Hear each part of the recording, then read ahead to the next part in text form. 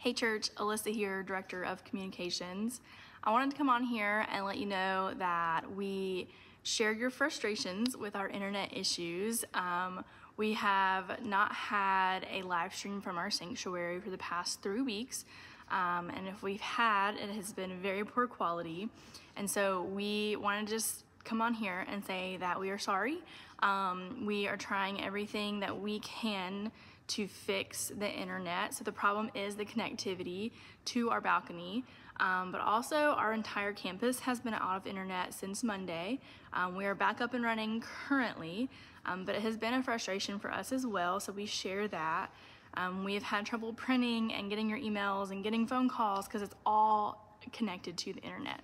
So right now, our outside vendor, they were here all day yesterday. We're gonna try and get them back here today because it's still not totally great up here in the balcony. So we just wanna come on here and say that I share your frustrations. It makes my job a lot harder when the internet's not working. And the company, our outside vendor, they share your frustrations. We cannot pinpoint what exactly is happening, and so we're trying our hardest to figure that out and to remedy the situation. So we want to let you know some options for you to be able to worship with us.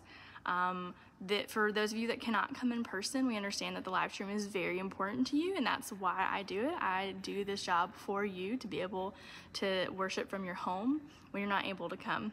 So DT, our sound technician, he records the service on audio every single Sunday. So we would be glad to send you, mail you, drop by a CD of any of the services that you've missed. So please just call our church offices and let us know, and we'll be glad to send that to you. On our radio station, we have a radio station. We don't have a radio station.